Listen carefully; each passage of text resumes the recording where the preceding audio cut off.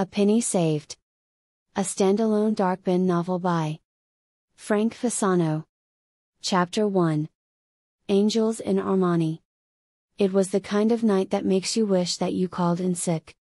Especially when you are working mostly for tips. Even more so if the tips you are getting are more of the kind that jingle than the kind that fold. It is not easy being a single girl in the darkest place you can imagine. I would call Bourbon Jimmies a dive, however. I would be afraid that the dives I know would take offense at that unfair comparison. Then wait for me in a dark alley with a baseball bat. My top 3 tips for drinking at Jimmy's are: 1. Don't use the bathroom unless you absolutely have to, then if you really must hover. 2. Never get the meatloaf or the tuna melt, or anything off of the hot menu. On second thought, you probably should avoid the cold menu as well. A very safe bet is don't eat here. 3. Make sure you check to see if your glass is clean. If it looks clean, be careful because you probably pissed someone off, so they probably spat in it then used a rag to spread it around. The owner only had 3 rules. 1. It only takes 1 person to run a bar. His second rule was that you never needed to spend any money on a place like this. If he could not fix it on a Monday morning, then it wasn't needed. The third final rule, not to mention the most important rule that Jimmy had, was that never make a drink with frickin' umbrella in it. So, when someone walks into Jimmy's on a pair of shoes that cost more than I make in a week, wearing a suit that cost more than my distressed classic Ford, he is either in the wrong place and in trouble, or he is in the right place to be trouble. Let me just say, Lord, he looks like the kind of man your mother would have warned you about if she had a much better imagination.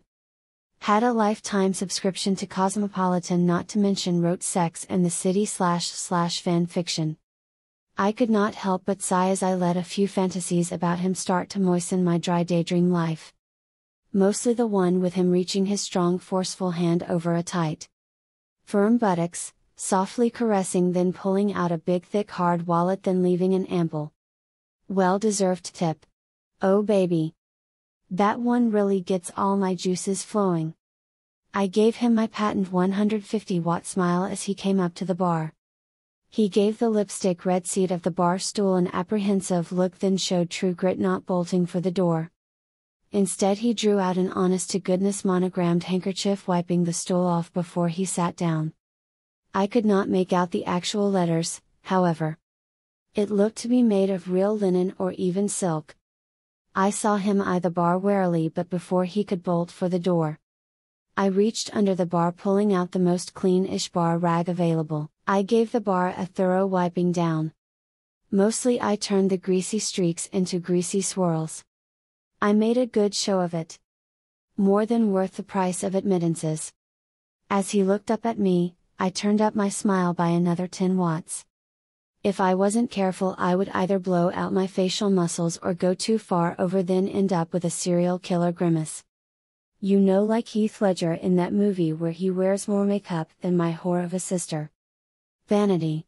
Okay, she isn't really a whore.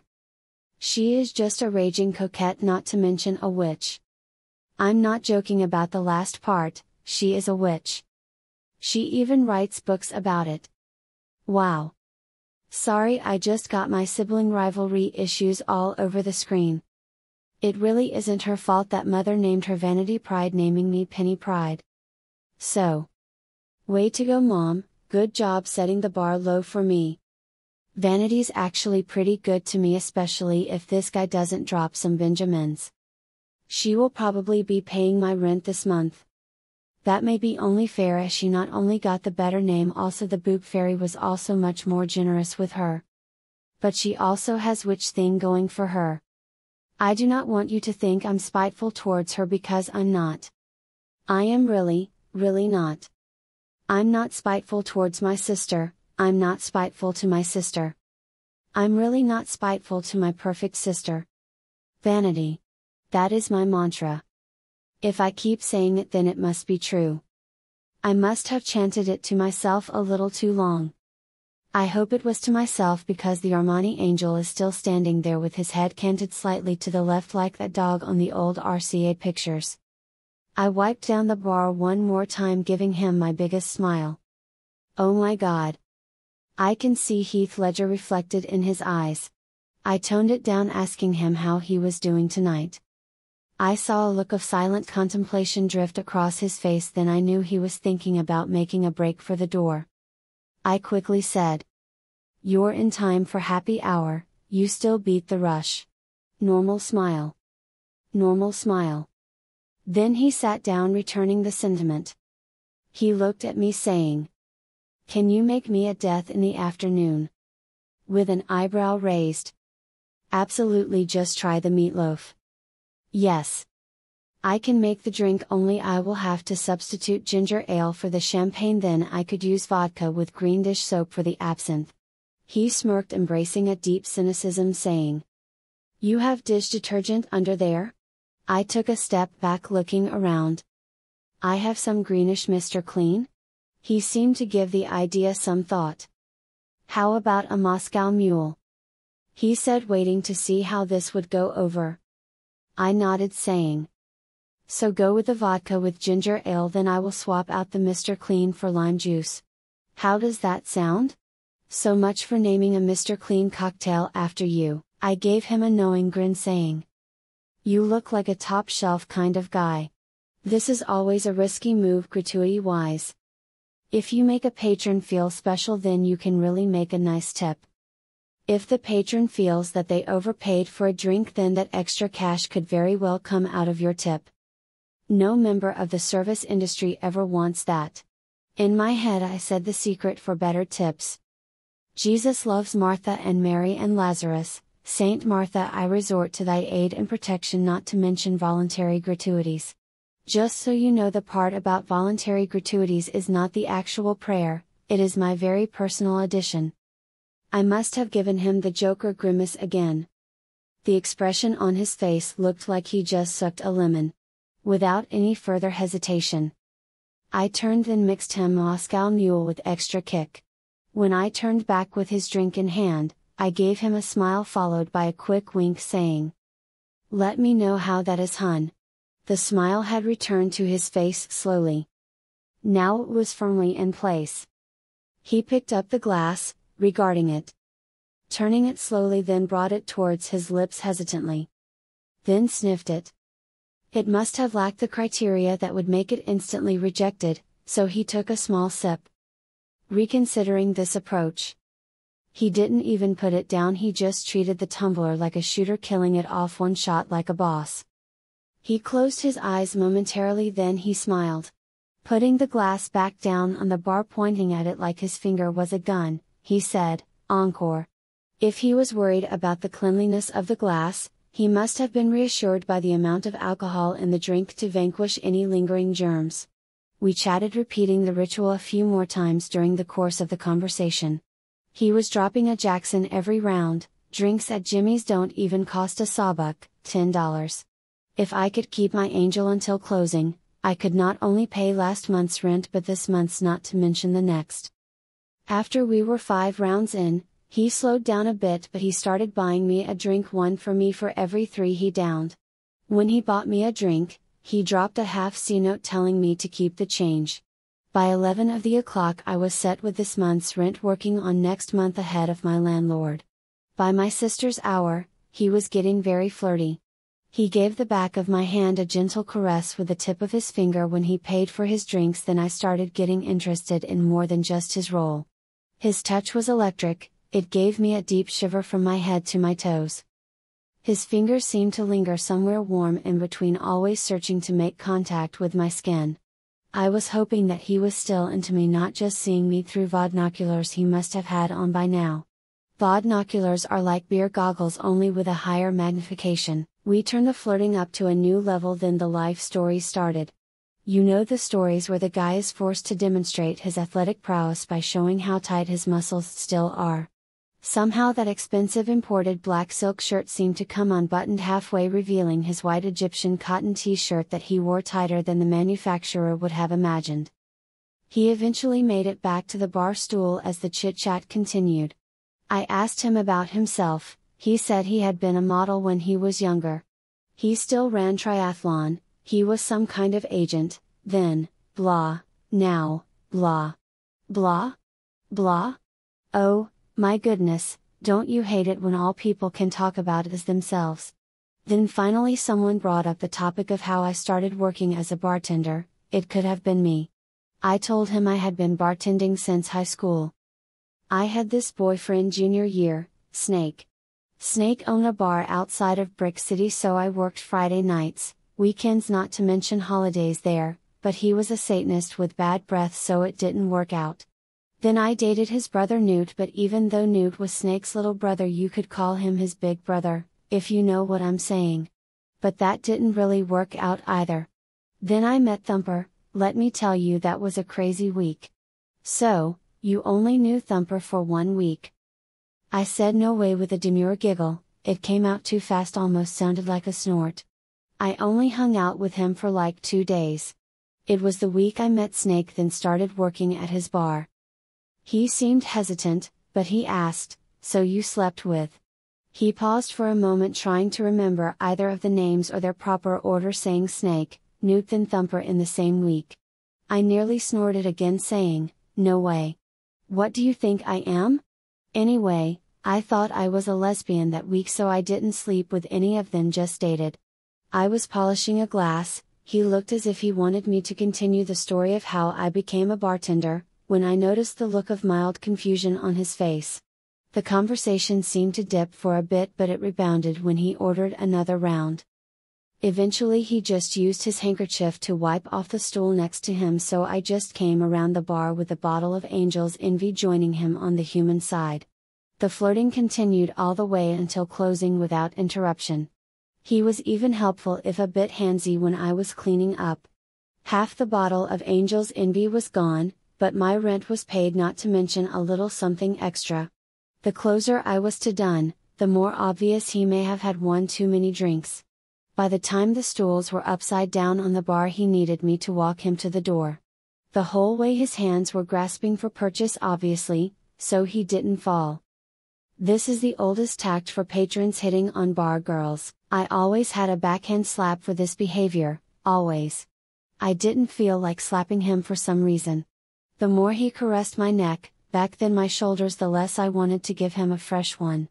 He was being a real fresh one, giving no signs of letting up.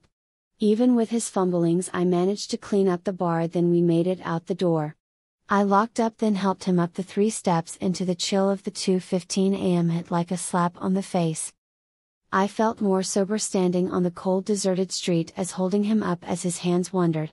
A cold breeze brought up goosebumps under my black stockings. He was speaking softly, but I couldn't hear or understand his soft mutterings.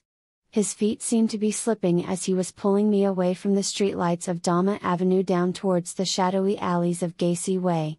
He had me by both hands, pulling me down the block slowly. I saw a car turn the corner, then start creeping down the block, blinding me with the high beams. Mr. Armani seemed to straighten up, clearly sobering considerably right at that moment. Just as the pool of light created by the brights passed before my vision cleared, even brighter lights engulfed us. The roof of the car lit up like a nuclear burst. I could feel it in my head like a migraine or a 14-inch butcher knife in my brain. The sound of the electric window rolling down could be heard over the strong purr of a big V8 idling. Then a voice that was familiar spoke, "Hey Penny, are you okay? Turn off those damn lights," was all I wanted to say, but I put on my best friendly smile, saying, "Who's that?" Then I recognized it, shouting, "Damn it, Crash, turn off those frickin' lights before I make you pay your bar tab." A soft chuckle came from inside the car, then the alley lights were shut off. The lights went dark. About 6 weeks later my vision started coming back to me. The voice came again from the inside of the car, sounding more serious, "Are you okay, Penny?" I could feel my companion's hand firm on my back as his body next to me tight like the coil of an overwound clock. "No, I'm with that Mr. Armani seemed to crouch just a little." I finished saying, "No, I'm not okay, I am still seeing spots." There was an audible sigh from the inside of the car, then the soft chuckle came again. My vision returned slowly, then I could see the shield on the side of the dark bin police cruiser clearly now. The now recognizable voice came again from the inside of the car, "So are you okay?" "Yes, Came out in a huff. I'm fine. What are you doing tonight, seeing how many people you can blind? No, he laughed. You know we always look out for you. He leaned into the light, seeming to look straight at my companion, repeating the word always with a sense of menace. His strong jaw, his piercing eyes pronounced in the black and white's bright interior light. He reached up to adjust the rear view mirror, his enormous bisect rippling menacingly through his perfectly tailored uniform shirt. I laughed, saying yay, a push off Flatfoot. Flatfoot, he repeated in a wounded tone. I got my cruiser back. The light went off, then soft giggle came again as the car pulled off. As the whir of the electric window started, I said, we all know crash number 4 is just around the corner. His laughter sounded muffled by the window closing. I looked at my companion, saying, let's get you a taxi. His calm demeanor returned slowly, but his hand felt cold on my back. I must have sobered up almost as much as he did, because he seemed considerably less attractive to me now. No, I am okay. I think by the time my car warms up I will be fine to drive. So, where's your car, is what I said as I looked around. He pointed a long slender finger towards a large black sedan that was parked on the corner. He said, I'm parked right there. I was happy to see that Crash must have been true to his word, because the old shit brown abandoned Buick that had been there for weeks taking up prime parking had finally been towed away. Free shots for Crash when he came in next time. He said, can I give you a ride somewhere? I was about to say no when I felt his hand on my back again. Then though what the hell? I said, sure, why not, I only live a few blocks away from here. A large black alley cat with a strange white marking over its right eye came out of nowhere, blocking my path. I stopped, looking down at him as he looked up at me, mewing up at me, as if asking, what the hell are you doing? I was starting to reconsider my current decision as I looked back at Mr. Armani. He was looking less appealing as I considered the wisdom from my feline friend. Then his hand ran up my back again, feeling really good, so I threw caution to the wind as he tried to give the cat a kick. The cat dodged the attack, skillfully growling as it retreated back into the shadows. So, we jumped into his car. The interior looked like deep soft leather. It was freezing cold. Then I started feeling more than a little uncomfortable, like I could feel the springs through all that thick leather. I didn't complain, because I could throw this in my sister's perfect face next time I saw her. His soft caress came again, bringing me back to my current surroundings. Hot guy in a nice car. I would leave out the part about how the seat felt like a couch from Good Samaritan's thrift store. In the distance I could hear the sound of a cat's loud, lonely cries. The sound was distant, yet it was clear, filled with echoes of sorrow. So, we sat there talking for a bit, more chit-chat about nothing in particular, The whole time he kept running his hand over my body, caressing shoulders, then sliding down my spine to points lower. I felt drawn into him as the cold that was seeping into my bones didn't bother me so much. I knew something was wrong, but I couldn't figure it out. Weight ran through my mind as I remembered that if he didn't start the car it would never warm up. A soft blue glow started lighting up the car's interior, but seemingly without a source that I could see. Was his car running? Right now I could not remember, but then he leaned in for a kiss. The car was still off. He hadn't even put the keys in the ignition. I turned my head away from him. I had started saying, come on, start the car, damn the environment. Before the words were spoken, he grabbed my hair firmly by the base of my neck, then pulled my head down to the side really hard. Normally, if I had known him better, I would have really enjoyed that. He was just moving way too fast, so I pushed him off a little, trying to move away from him as the blue glow was brighter. The bright light made me feel warmer, while it only seemed to make him uncomfortable. Now feeling considerably more sober, not to mention less comfortable being alone with him. I looked right at him, intending on extricating myself from this situation. Only my thoughts, actions, not to mention my will, were all lost in a moment of absolute terror. As I looked into his eyes, those cold dark eyes that showed no signs of having pupils, or perhaps it was all pupil. Through the tight slits of his eyes all I could see was a cold black reflection like an onyx mirror. Not a speck of humanity was visible, just a chilly darkness. I felt sick as I gazed into that parody of life. All I could see was a void so deep I could feel myself falling into it. I could see how long his incisors were, or had become, or had they always been like that? I knew they couldn't have been, but I didn't know what I knew. The blue light was so strong now that he seemed to pull away from it. I could see that the strong glow was coming from the beautiful necklace pendant my sister had given me, or maybe she left it at my house. Maybe she left it out on her dresser when I crashed at her house, damn it, who can remember? That isn't important, the thing was Mr. Armani was staying away from the glow, but he still had my hair in a death grip he gave no signs of letting go. The glow seemed to cast strange shadows outside the car in the darkness surrounding the vehicle. Swirling incoherent shapes that moved away while at the same time were coming closer. He was fighting whatever power the blue light held, fighting the pain he was getting closer to me. The blue was not looking good on him. Do you know how some people look really bad under fluorescent lights? Well, the blue glow did that to him times only to a factor of 100. What had seemed nearly angelic moments before now looked horrific in that soft blue glow. The feeling of his breath on me was as cold as it was foul. Now laced with a strong aroma putrescine, making the entire situation worse. I was still pushing him away when I heard the sound of smashing glass.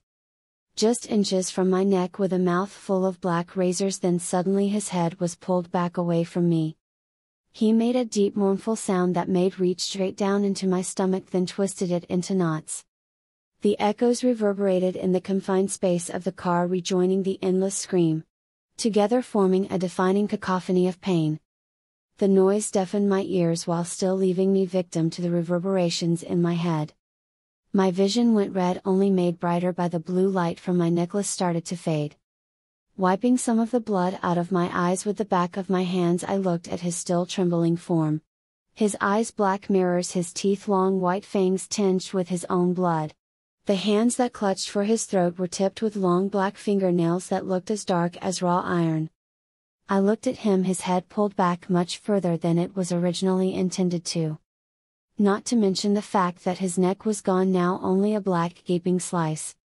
There was a glint of metal as the sharp blade pierced the top of his skull, then twisted with a gut-wrenching cracking sound. The sound of the scream faded in my ears, replaced by a loud gurgling that softened. The sound finally ended as the body stopped grasping for a throat that was no longer existed. The world grew silent as the body became still. Time stopped as I took in every inch of the hideous thing before me. Not only the black blood. Just the real appearance of what I had been drinking with for the past hours had instantly turned from a very attractive man into something out of a nightmare. There was movement outside the car. It may as well have been happening in another universe. My thoughts were racing as my body felt frozen. The wicked blade was pulled out of the skull as the head slung back out the window, now lifeless. The shadowy form from that other universe retreated from the scarce light that came through the world I currently occupied. It was now only one shadow among many, only it was slowly moving along the side of the car. My brain was screaming for my body to move, only my body was not listening. The shadow was now floating across the rear window in a serial camera obscura parody of realism. Still, my body was not willing to take a hint to start running for my life. Oh, my goddess, I really need to stop criticizing the stupid shit people do in horror movies. Because just waiting for the killer to come kill you really takes first prize for stupid ways to die. Now the shadowy form went out of sight. No longer visible through the dirty back window. The darkness went still, now only becoming only swirling slowly in shapeless chaos. The world was growing more distant from any connection to reality. Whatever world I was occupying was still moving slowly by steadily away from the world that I had previously existed in. My pulse was still racing with echoing thunder in my ears as my heart tried to bust from my chest. Still my body was just completely unresponsive to even the most politely stated logical request. My vision was fading again as what must have been more black blood dripped over my eyes, making my eyes sting, leaving a metallic taste in my mouth with each breath. Now blind but still seeing the horrible visage of the creature that had just moment before been about to kill me or worse. Now not even the nearly